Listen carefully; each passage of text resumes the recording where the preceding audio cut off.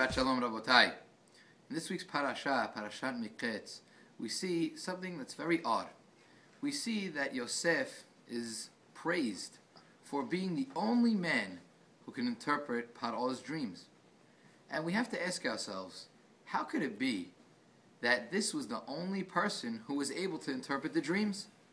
Any school child, when they finally hear about the story, and then they hear the progression, and then they hear what the interpretation was, they say, of course, it makes sense. Skinny cows with fat cows, ingesting them. Same thing with the shibolim. It seems very logical.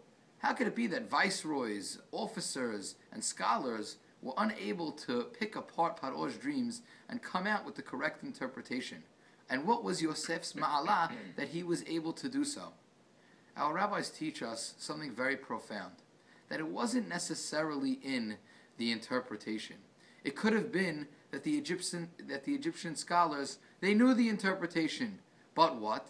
They did not want to give any negative information to Paro. They were scared of him. They didn't want to tell him, guess what? Your empire, your nation is going to hit a difficult time.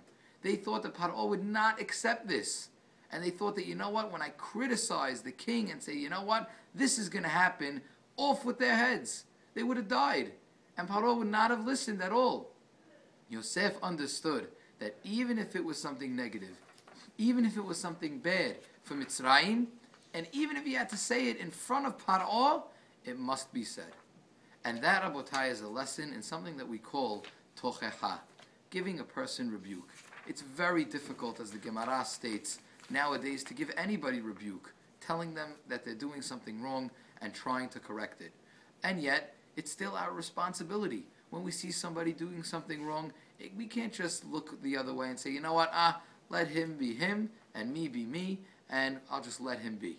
No, we have to show a deep-rooted care for our fellow Jew, not only in physical matters, not only in monetary matters, but of course in Torah and mitzvot. And that's something that Yosef understood, that when he saw something that was going to be wrong, I don't care who I'm telling it to.